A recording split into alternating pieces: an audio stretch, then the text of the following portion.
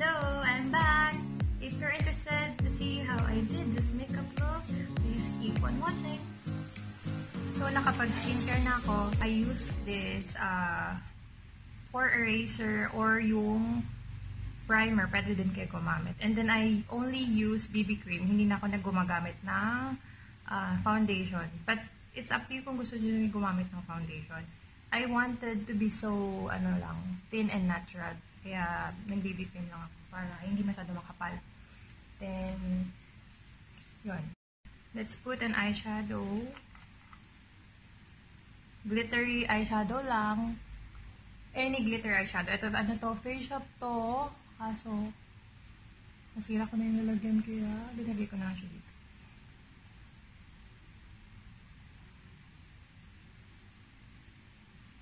Ay, wait. Nakalimutan ko.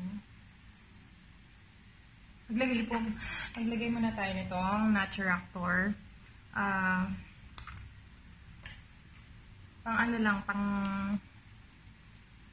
Para lang matakpan yung impurities and eye bags. Dito lang sa baba. So, make sure lang na i-blend yung maigi yung concealer para hindi siya masyado makapal. And then, after, pwede na kayo mag-. Guys, dapat pala nag-powder muna tayo para hindi masyado oily. Kalimutan ko. I'm using oil clear na Face Shop. Yan. Basta after nyo mag-concealer, mag-powder na kayo. Para, kalimutan ko. Pasensya na.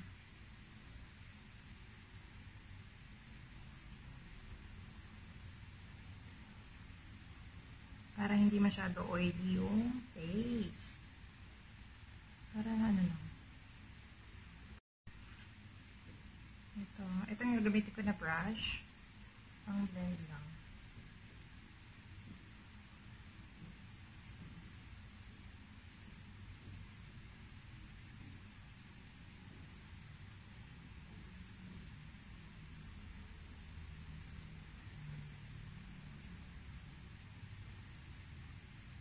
Konti lang, dot lang siya. And then, i-spread na lang. So, yung gagawin natin, hindi masyado makapal. At hindi masyadong takip yung skin para makita din yung natural skin tone natin. Ayan, the perfect eyeshadow is kung paano mo siya i-blend. So, dapat marunong kayo mag-blend para natural yung color niya. Then, gagamit tayo nitong brush na to. Toning mold ito. So, I'll use this darker, siguro tong brown. Galagay tayo dito.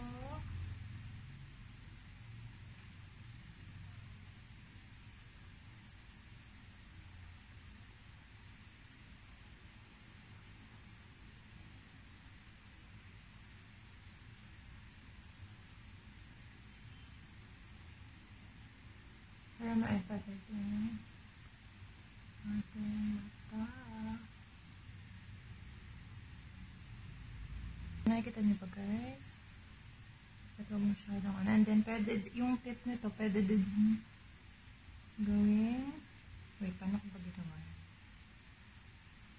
Parang wing lang. Konti. May wing ng konti.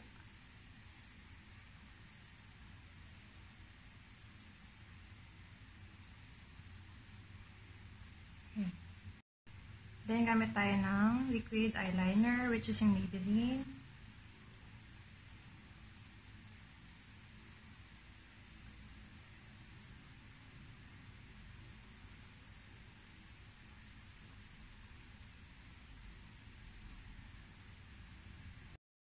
So, ganyan lang siya. Actually, pwede din mas false eyelashes, pero ito, natural lang, hindi masyado makapal. Gamit tayo nitong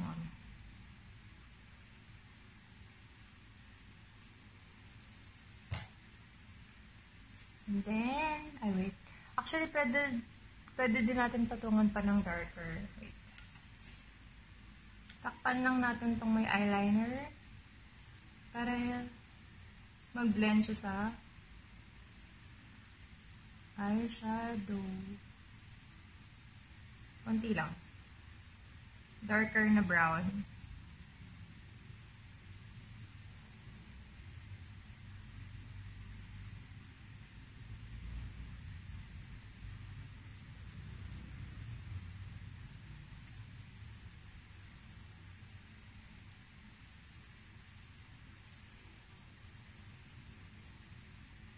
Tapos, i-blend mo lang siya. Yan. Then, pwede na tayong mag-curl.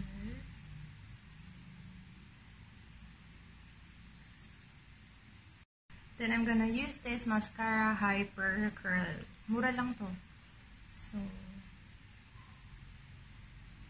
very affordable din to. Available din sa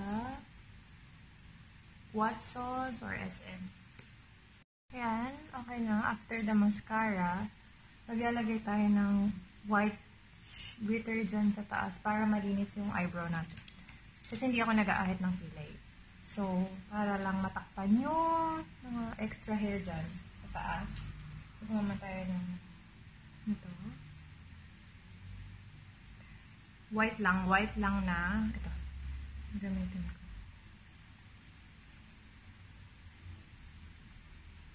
Hindi ako expert pagdating sa makeup, pero ito yung usual na ginagamit ko. Kung ano lang yung available, ito lang yung pwede natin gamitin.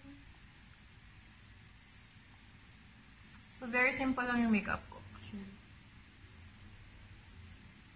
Ayan, parang highlighter lang siya. Okay.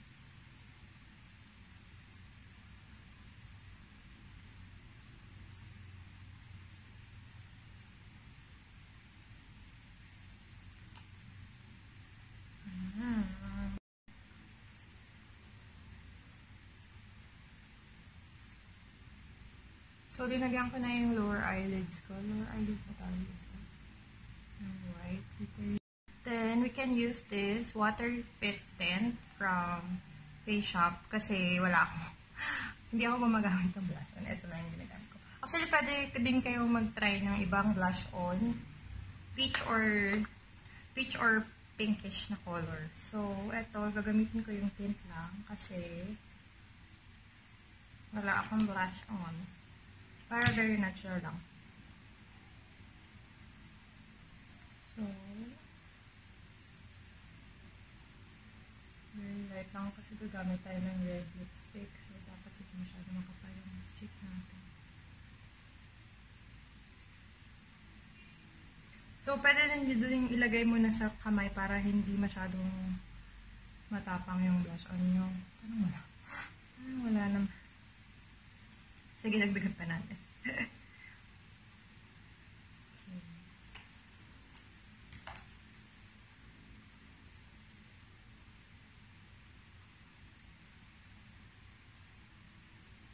So, make sure na i-blend nyo maigi sa face para hindi na masyadong matula.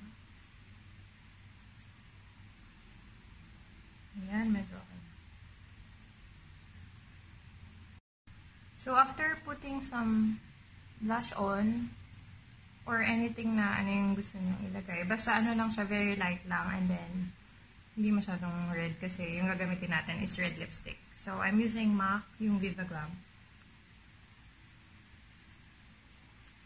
So, kung very red yung lipstick nyo, dapat light lang yung blush on.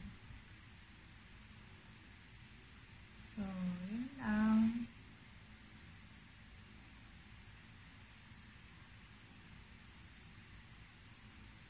Okay, and after putting some lipstick, pwede din kayo gumamit nito para hindi masyado makapal.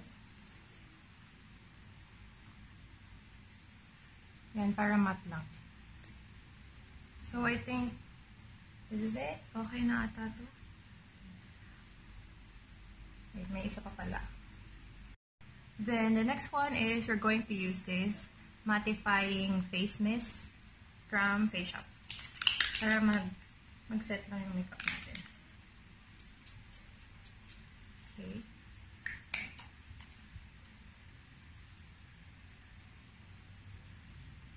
Pwede din natin itap-tap-tap.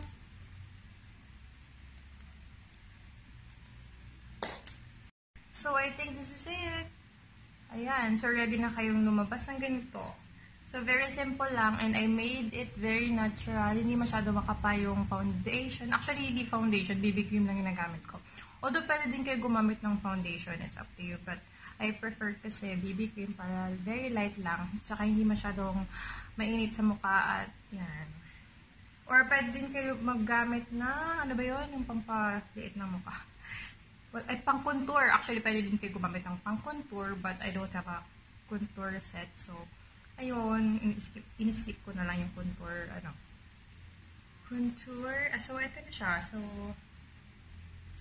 what do you think, guys? Pwede na ba?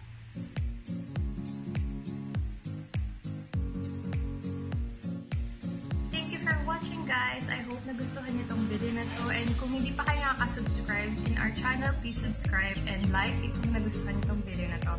And I'll see you on our next vlog.